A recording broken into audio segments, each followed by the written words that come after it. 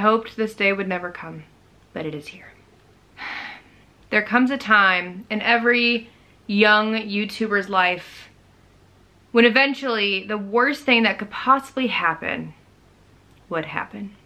And for me, that happened with the Capitol Reef National Park trip vlog. I've heard it happens to everyone, and let me tell you, it is devastating when it happens, but I am talking about none other than losing footage. So let me give you a little bit of background story. Whenever I was on my Utah National Park trip back in 2020, yes, I know I'm very behind on the editing. It's now like 2 years later.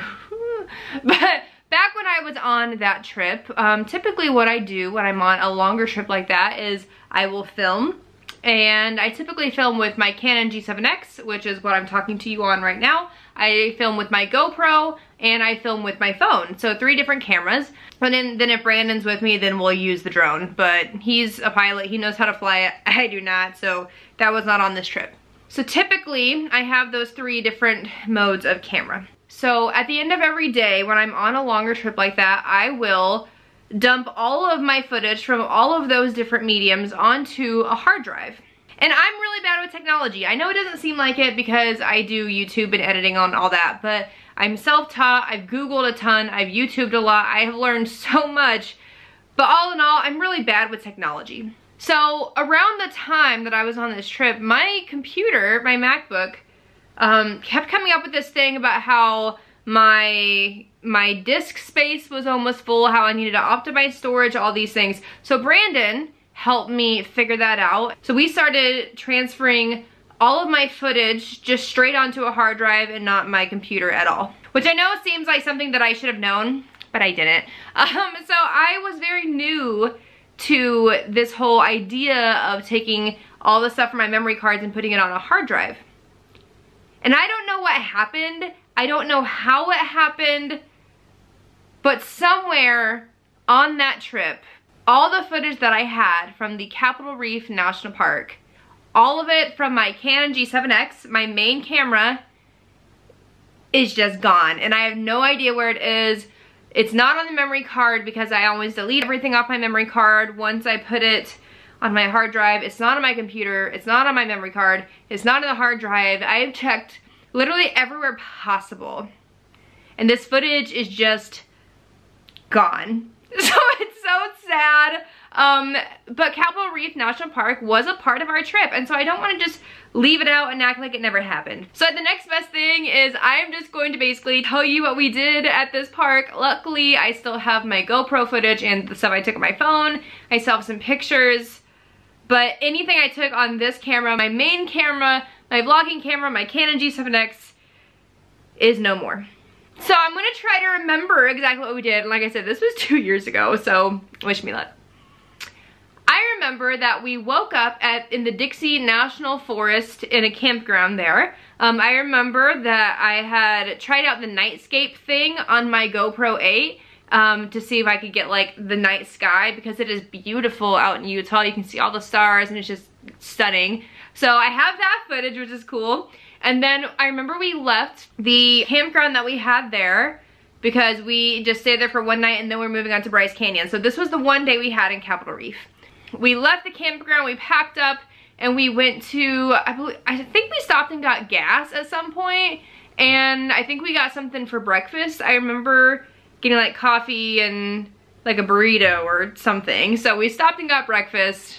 And then I remember we went to Capitol Reef National Park. I believe we went into the visitor center and looked around at that for a while. I know that we went and stopped at this little, I don't exactly know what it's called. Like I said, this was 2 years ago, so I'm trying really hard to remember all this.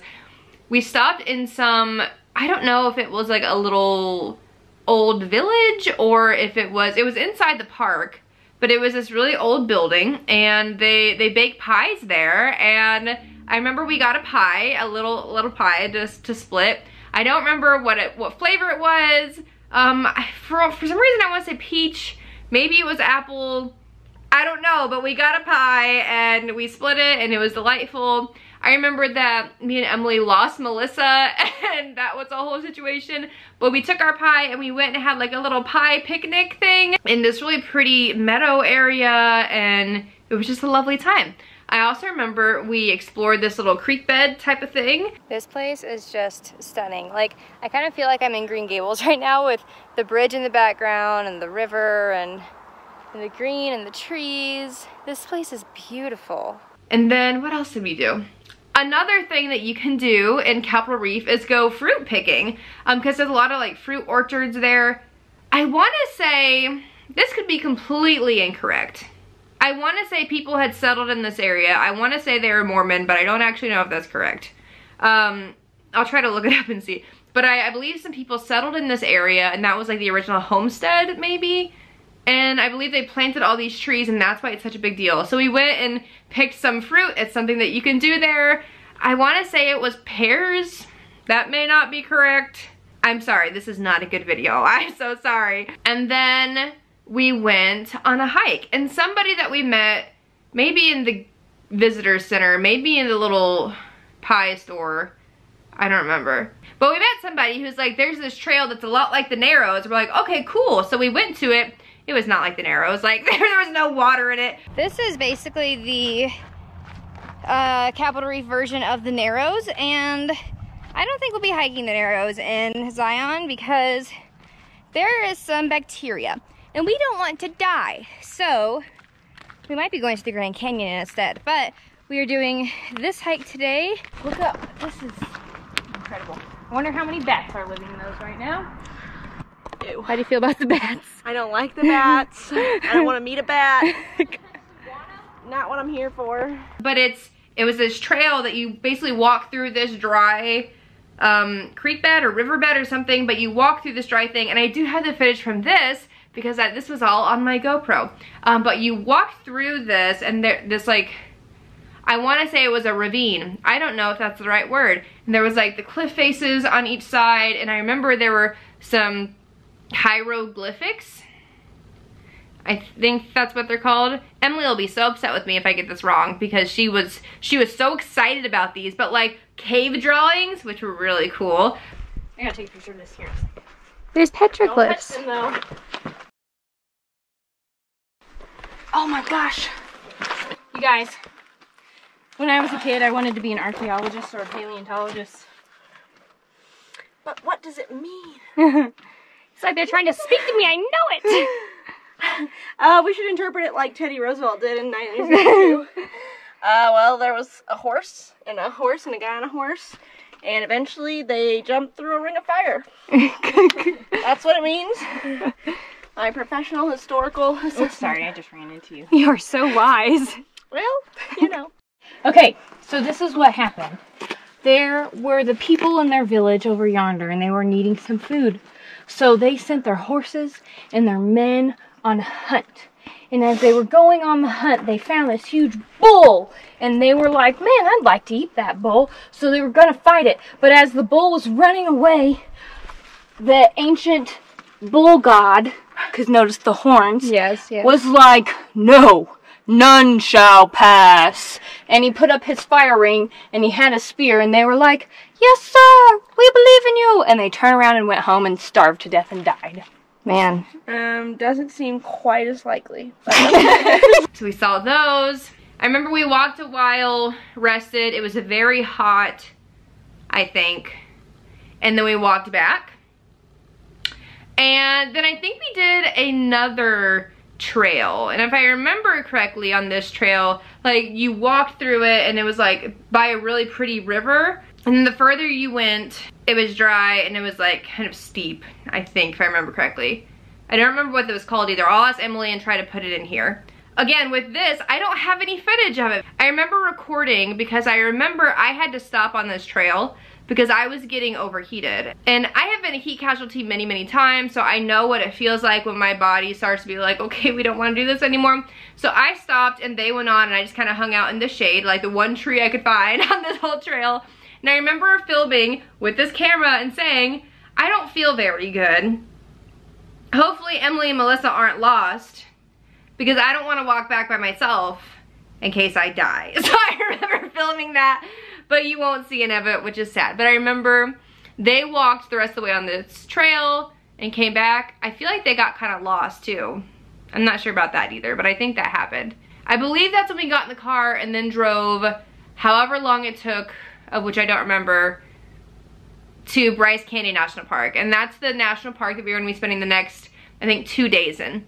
So this is a much shorter video. I'm so sorry. Like I said, I lost my footage. It's really sad. But you know, it happens and you gotta do what you gotta do. So that was the Capitol Reef National Park day. Honestly, it's a great little park. It's a lot smaller. I think it's a lot lesser known, and I feel like it gets skipped a lot when people go on Utah National Park road trips.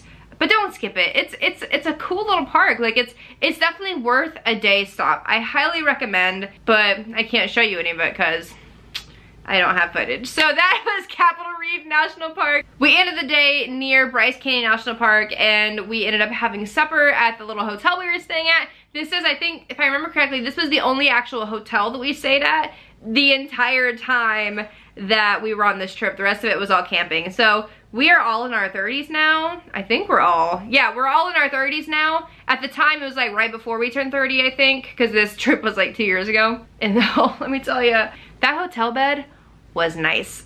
So I remember having supper there that night, and then the next day we got up for Bryce Canyon, which will be the next vlog that you see. So again, I know this is not the typical travel vlog from me, but I lost my footage. Hopefully this never ever happens again, because it is so devastating. So maybe one day I'll go back to Capitol Reef and you guys can actually see it. But that is the end of this vlog. I hope you guys have a great day. If you like this video, make sure you give it a big thumbs up. And if you haven't already, make sure you subscribe so that you can see the next one, which will be Bryce Canyon National Park, followed by Zion. And then we have a lot more travel content coming out this summer. So love you guys. Bye. Where do the bats live? What does the bat say? Echo, echo, echo, echo, echo. I'm already winded. That is not a good sign. Yeah! Alright, here we go. The watch has started. The hike is beginning. Already I'm amazed by these cliffs. Here we go. Something's in my eye. Ugh. Golden reef, 4 calling birds, 3 French hens, 2 turtle doves, and a partridge in a pear tree.